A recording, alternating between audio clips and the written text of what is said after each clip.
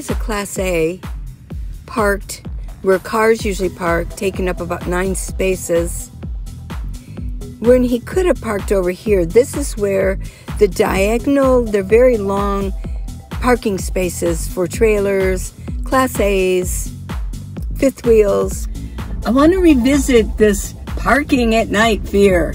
People, it's #1 fear, people parking at night. Where are they going to park? I would agree. Sure seems that way from the comments we're getting. I know. Paul and I are driving through a residential neighborhood. Look at this. There's a wall on one side and trees and bushes on the other. This is perfect. There is a door right there, but it's so high nobody would even think about us parking there for the night. Maybe we'd park a little bit further up because the door is pretty close. But this is perfect. We're just driving through a random neighborhood, just trying to give you an idea. Now, there is no parking, but that's because for the university area, there's no parking Monday through Friday, 8 a.m. to 5 p.m. Well, let's pull up in front of this house. No, I would not just pull up in front of this house. One reason is I could, because there's no restrictions, but it would make them nervous all night long if we were parked there. This is another perfect area. Bushes on one side, and there's construction over there. Nobody would care if we were parked.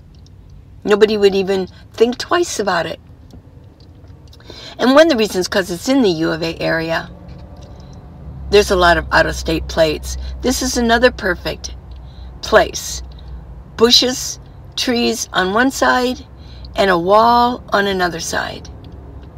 And it's in a residential area. It's not a busy street. Here's another one. Trees and walls. Easy. And we've got the parking signs, but that's only Monday through Friday till 5 p.m. After that, you can park. Don't park where they painted it red. But there are a lot of parking spaces residentially. I mean, even if they're just traveling, they're still scared. Oh, a rest stop. Oh no, I've heard so many things about rest stops. We've done fine parking in rest stops, right?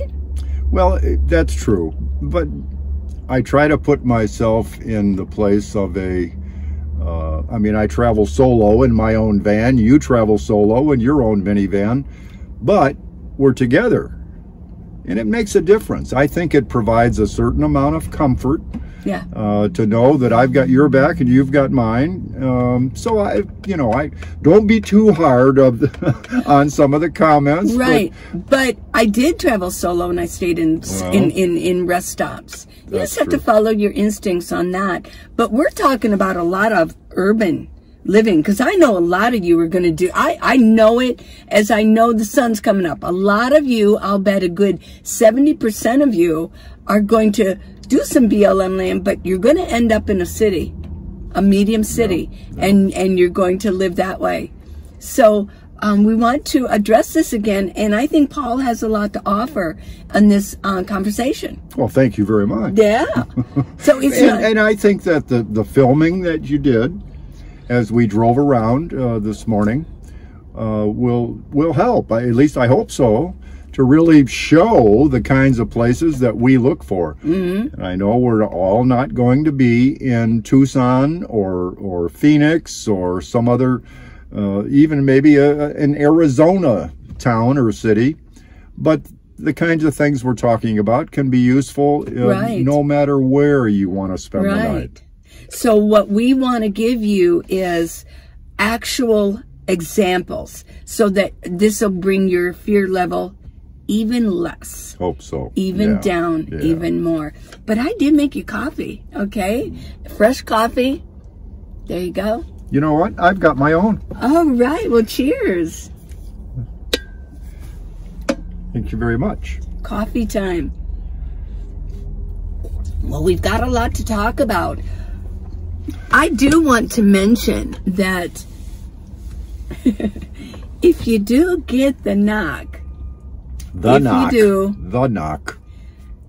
your window down a little bit.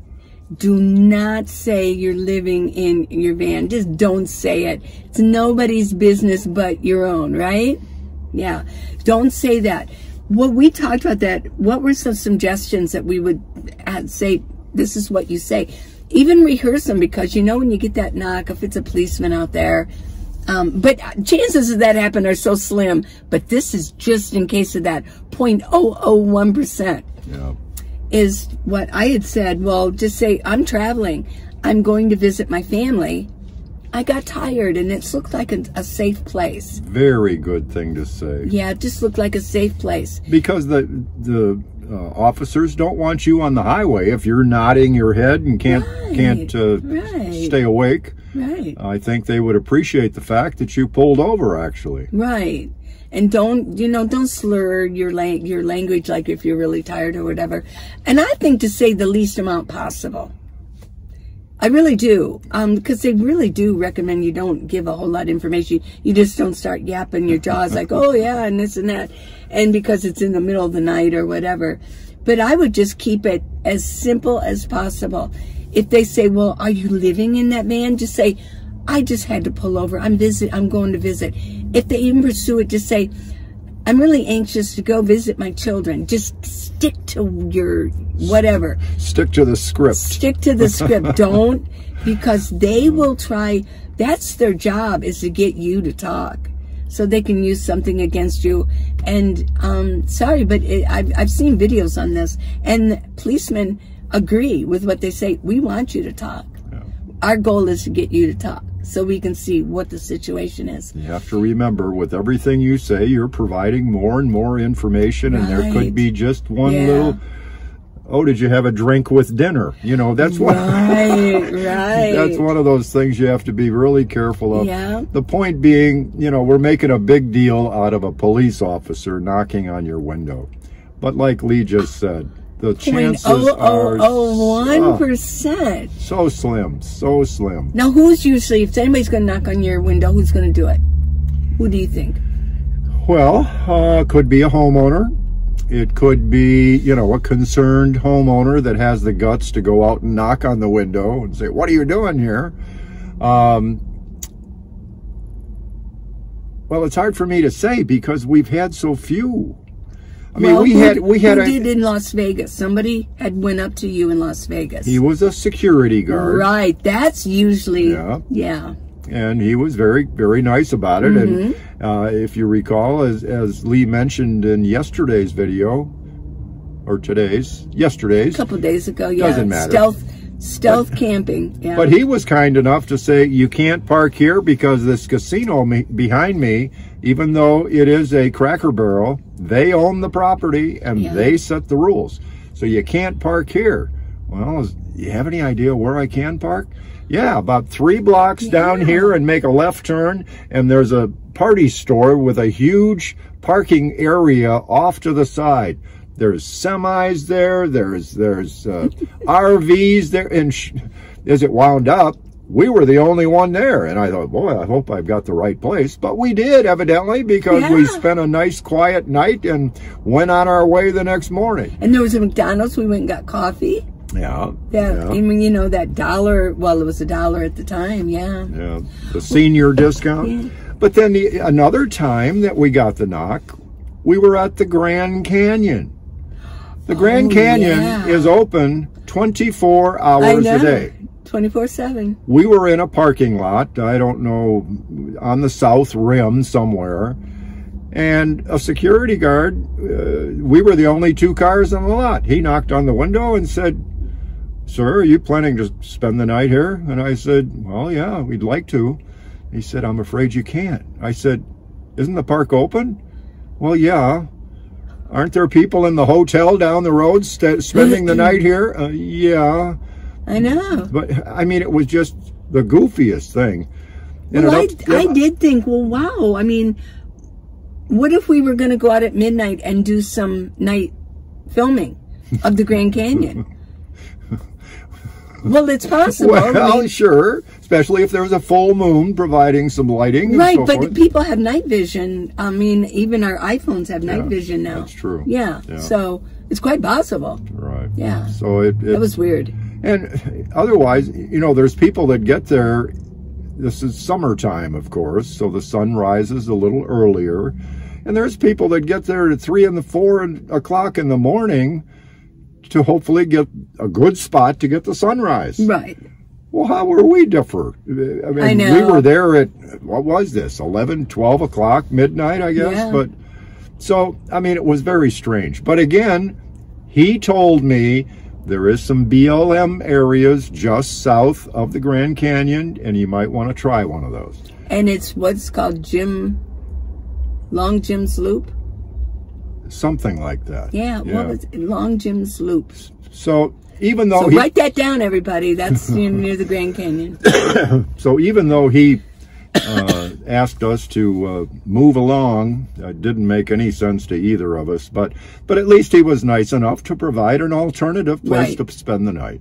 Well, let's just do a little. Want to do a skit? Sure. Let me be the cop, because I would. Can I be the cop? You want to be the tough guy? I'm going to be the tough guy. You be the tough guy, and then so you knock on. You got to knock there. Oh, you want me to be the cop? Oh yeah, you be the cop. Okay. Okay. Okay, it's going to take me a while because I'm going to look out first. I'm going to roll my window down just about this much and pull back on my window shades, and I go, hello? Well, miss, just checking, is everything okay in there? Oh, it's perfect in here, yes. Really? Are you planning to spend the night here?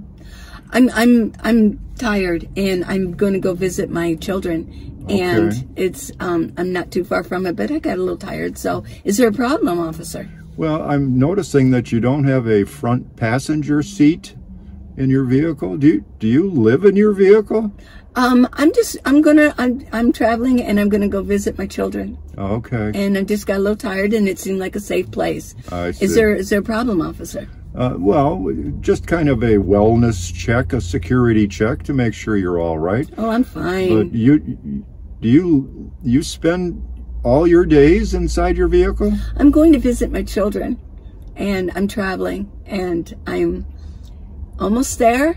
If I could just get some more rest, I'll be here about 3 more hours, and I'll leave as soon as that's over. I feel like I got enough rest to get back on the road. Okay, so you're planning to leave first thing in the morning then? Oh, exactly. Maybe even before the sun comes up. Yeah. All right. Yeah. All right. So, well, be safe and drive carefully. Thank you very much, officer. Well, let's do it a different way. Now you say you can't park here. Okay, so is there a problem, officer? Well, the problem is that you're in an area where you're not supposed to sleep in your car overnight. Oh, I didn't see any signs. Well, there are no signs, but there are some regulations that we have to follow. Well, okay. Do you have any suggestions where I could go? Well, as a matter of fact, I do have a couple. You could go down by the Fry's grocery store, and they don't mind if you park in your in their lot overnight. So I really can't just stay here because I'm still tired? I can't let you do that because we don't want to start something and have other people doing the same thing. Well, all right. I'm not happy about it, but okay, I'll go. Okay. All right. Thank you for your cooperation. Yeah. Now, let's do it to where you're Mr. Real Tough Guy, where you say, get out.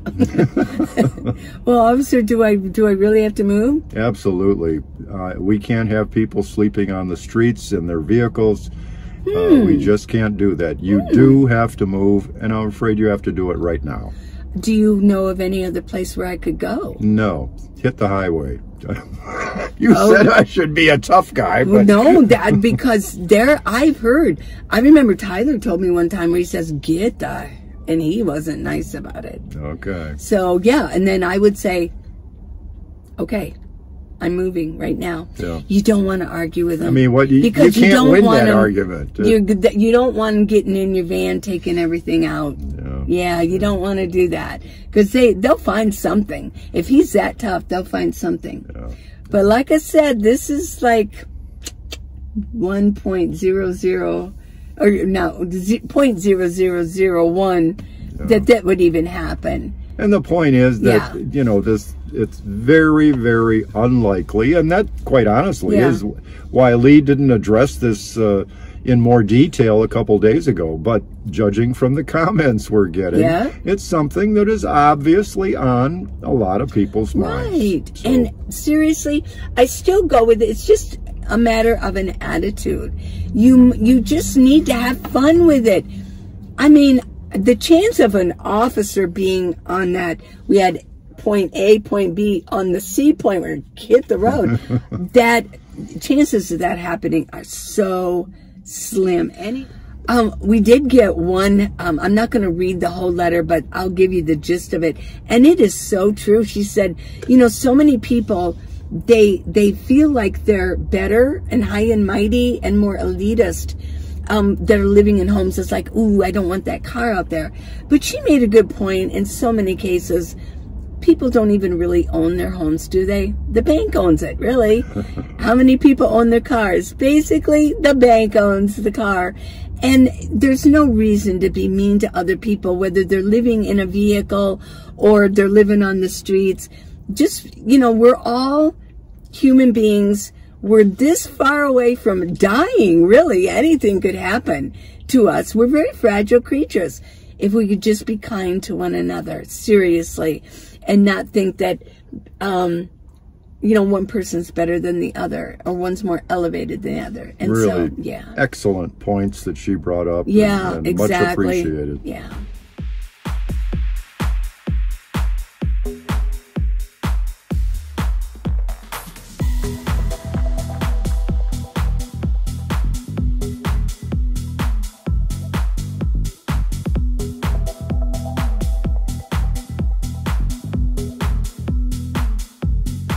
So another question was stealth camping with a pet.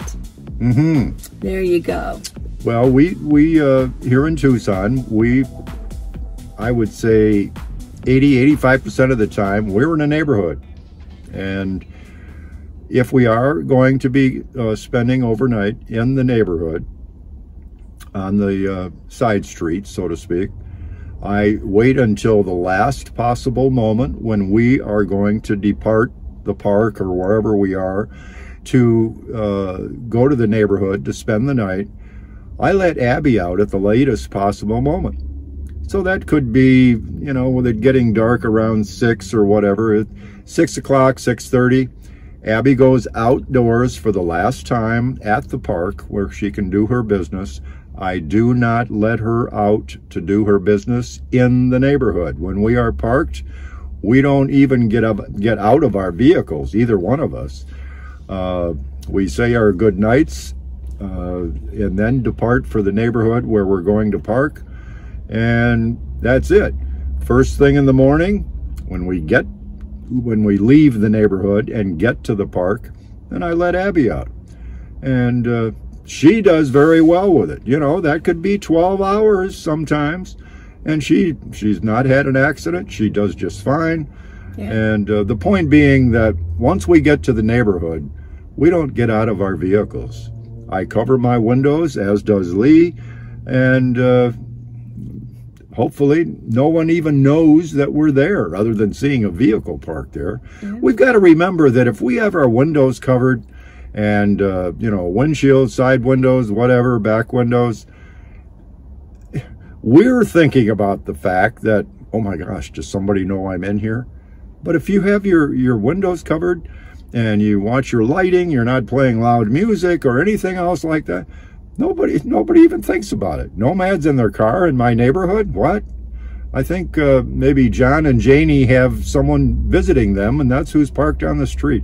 We worry about this, and we worry way too much about it, to be quite honest. It's like, well, it's a nighttime. And so the fear comes out because, as children, there was a monster in our closet, right? Or under the bed. I think it's just a human thing. The lights go down, and fear comes out, and because we're nomads, we're fearing that the boogeyman's going to be out there, and he's going to knock on our... Yeah, I mean, that noise, and I've heard it, 3 times now, and that's all. And we got some comments that said they've been nomads for 10 years, and they've only had knocks twice. Seriously, you're not going to get the knock all the time. And like I said in the last video, experiment with it. Have fun with it. You're not going to die.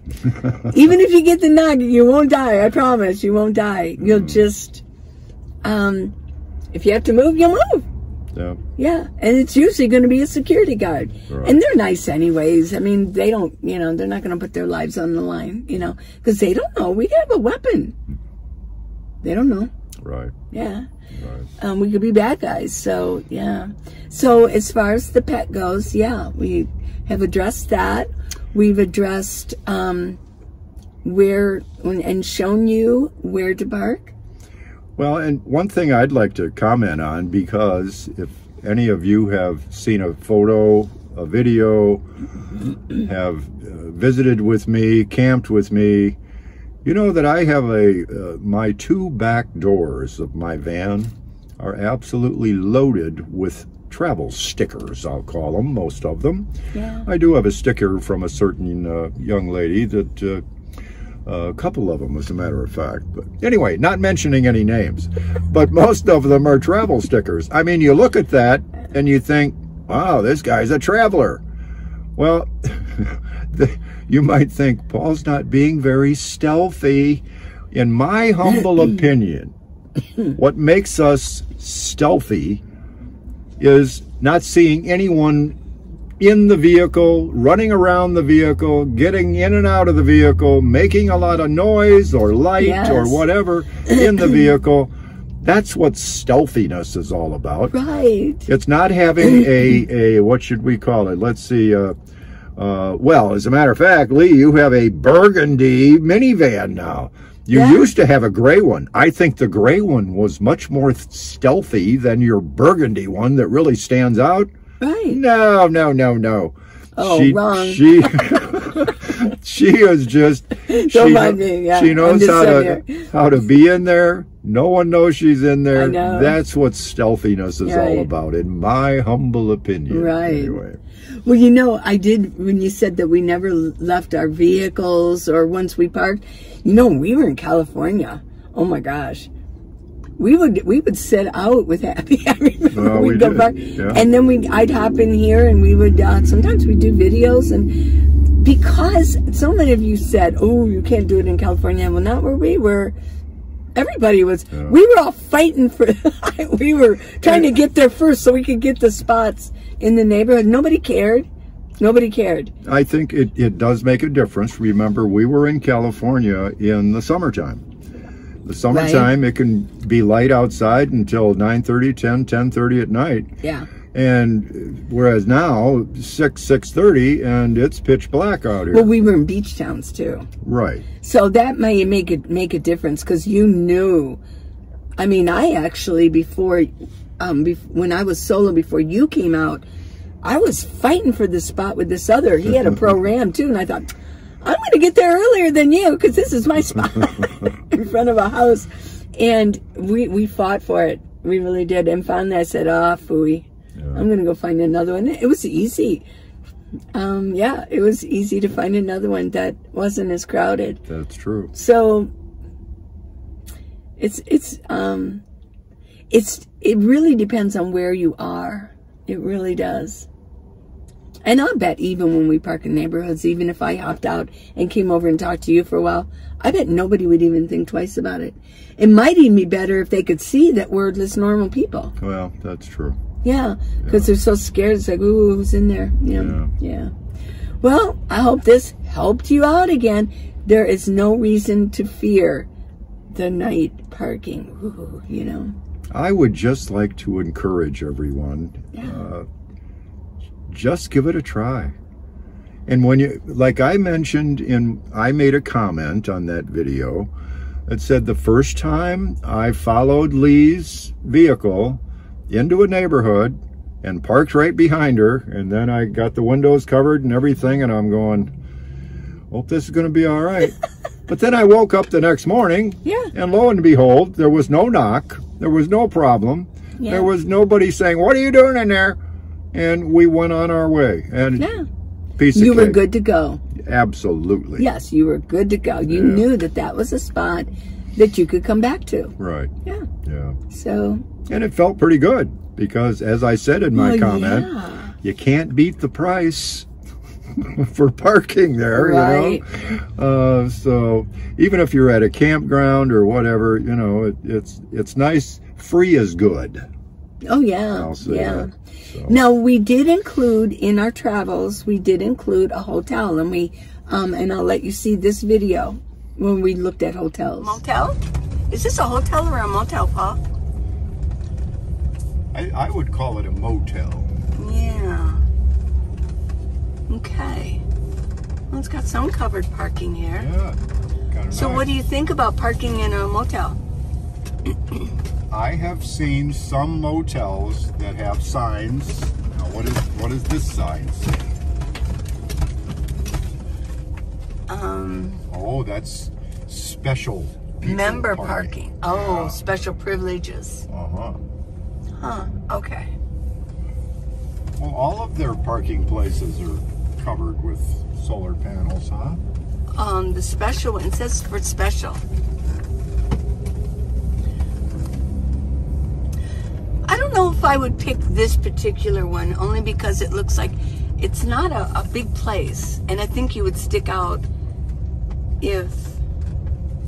So you would have to park like up here. I don't think I would pick this one particularly. I think. Well, let's go see if this might be one that you might pick. Personally, I don't do it. I don't park in a hotel or a motel. I don't know that I ever have either. But look at them way back in there. Look at those spots back there. Yeah. If I was going to, I'd probably park way back there, maybe.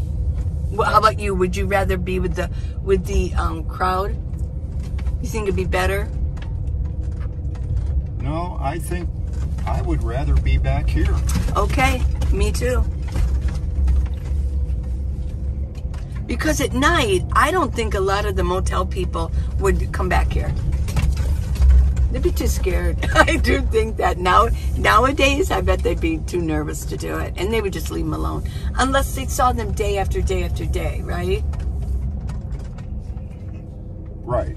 Okay. Now let me ask you this. Okay. This sign says the no parking ends here. But and you can... every night I see people lined up right here. Right here. Not on the dirt, but right on the curb. Exactly. And we had a party here, you know, with that's right. a few beer bottles there. So, hotels, motels, just drive around and see what you like. You know, get a feel of it. Use your instincts. And then it says... No parking here at a corner. So right. So to me, that means between this sign and the one back there, parking is just fine. And you know why I bet they did that? Why did they do that? I'll bet because there's so many semis that need to park here. Well, that's true. Yeah, because I-10 is right next to us. So, yeah, this is basically for semis, I bet. Doesn't say that, though. So no. I wouldn't hesitate a minute to park there. Okay.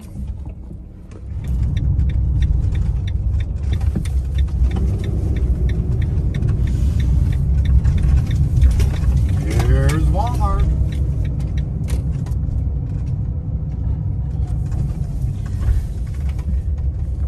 I'm going to guess that most Walmarts don't want you to park in their parking lot, but they don't stop you from doing it. We have signs down here, so I want to let you get a picture of that because this is pretty clear. They're making it quite clear. It is pretty clear. Yes. I would not attempt to park here. Not at this Walmart. No. But I would go in and ask anyways. Or call them and ask anyways. Good point. Because I've had too many people say that they called and they asked even though the signs were up. And they were allowed. They just told them where to go. Also want to include, what about Denny's and IHOP? Well, they're open 24 hours, aren't that's a good point. You know, that never occurred to me. I have never spent an overnight at a Denny's or an IHOP or any 24-hour type of establishment. I don't know. Why not? Well, you had mentioned that maybe their policemen would stop there to have coffee or whatever, but I'm not, do they really still do that? Oh, I think so. Oh, okay. Yeah. Yeah, they stop in and maybe, and the people working there, employees probably appreciate it. I would think so, sure. Yeah. Right. And then we saw the Walmarts, and there were definite signs in one of the Walmarts that we visited. Every Walmart's different. Yeah. The Walmart that we were at, to show you, was absolutely no. But I don't know if people really park there or not. But the one that we found way on the east side of town that we went to said no overnight extended parking. And there were usually every night that we'd been there, maybe like, what, a dozen RVs? Kind of surprising. I mean, I've seen more than a dozen vehicles at a Cracker Barrel. And here's this huge parking lot at a Walmart that says no extended parking or overnight parking, which is, I'm sure, they're wary of. They've got the signs up, and if they see somebody who's, you know, doing the brake job and leaving some trash around and doing things that really aren't nice for a establishment, they're not going to like what they see, and neither is their customers. Okay. But yeah, I don't want you guys being afraid anymore. No. Get all rid of the fear. Just do it. There's no monsters in the closet. And they're not under the bed either. Yeah. Okay. Well, hope you enjoyed this, and we really do want to help you all. It's once you get going with it, and we had comments from people that have been doing this for years, and they said, after the first month or so, you get over it. So don't be afraid. Come into the city and hang out. I mean, it's cool in here. Bye, guys.